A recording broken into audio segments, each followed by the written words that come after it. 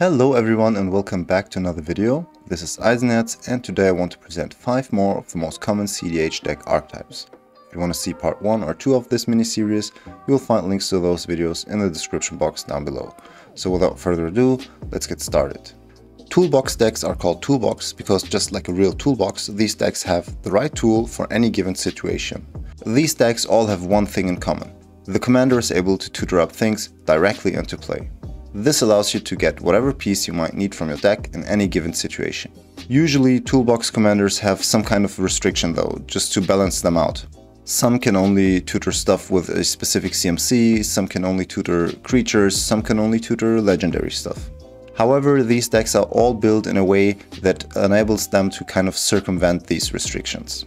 Most toolbox commanders have a tutor chain that allows them to tutor up a game-ending combo in a single turn. Common examples are Oswald, Magda, Yisan, Old Sisay and New Sisay. Control decks get their name from controlling the game. You all know control from other formats, but control in cEDH is very different than control in 1v1 formats. You have 3 opponents. You can't just spam counterspells and expect to control the game this way, because you are not trading cards 1 for 1. Together, your opponents have a 3-to-1 card advantage, and this will eventually let you run out of resources. The regular 1v1 approach is a losing battle in cEDH, so cEDH control has some different angles. In addition to a large suite of counterspells, removal and bounce spells, you need control pieces that affect the whole board without draining more of your resources. Common examples are Counterbalance, Narset, Part of Veils, Khan the Great Creator, Dauthi Voidwalker, Opposition Agent or Pyroclasm. The goal of these decks is not to control the whole game, but to stop their opponents from gaining too much tempo or momentum. These decks generally disrupt as much as necessary, but as little as possible in order to conserve resources. However, they also always have a way to refuel their hands in order to be able to interact at any point. Common examples are Tassigor, Niv Mizzet, Thrasios plus Vial Smasher, and most blue commanders like Urza or Orva. Breach decks get their name from their core card, Underworld Breach. Typically these decks are in Izzet colors, but most of them have additional color identities. They try to win the game by casting an Underworld Breach and using it in conjunction with Brain Freeze and Lion's Eye Diamond, or Grinding Station and a Mana Positive Rock in order to mill the whole library and gain access to most cards in their library in order to win the game, either by assembling a combo or milling their opponents with Brain Freeze. One of the main goals of these kinds of decks is to fuel the graveyard before casting Underworld Breach.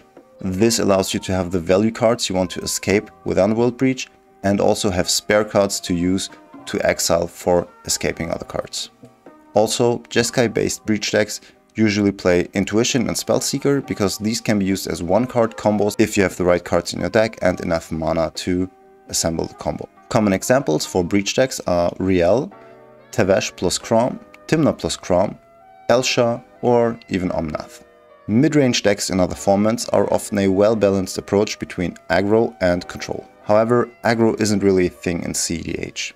Mid-range in cEDH refers to decks that are able to win with a compact combo in the early game, but mostly focus around generating a kind of draw engine which gives them a huge card advantage over all opponents and allows them to win more safely from there. Although comboing off early is possible, the decks aren't built around that approach. They rely less on rituals and similar one-time boosts, but more on engines that generate value over multiple turns in the mid to late game. The best example for this would probably be Thrasios plus Training Grounds plus Seedborn Muse. This engine can easily outvalue 3 opponents and allow the player to win more safely in the mid to late game. Common examples for mid-range decks are Thrasios plus Tymna, Kenrith or Paco plus Haldan. Combo decks, like the name says, revolve around combos. Now you could argue that most decks in cEDH are combo decks, right? But these decks are special.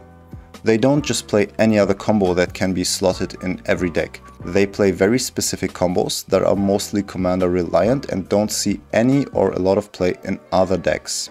These combos are of course very unique and need a whole deck built around them. They can't just be put into any other deck.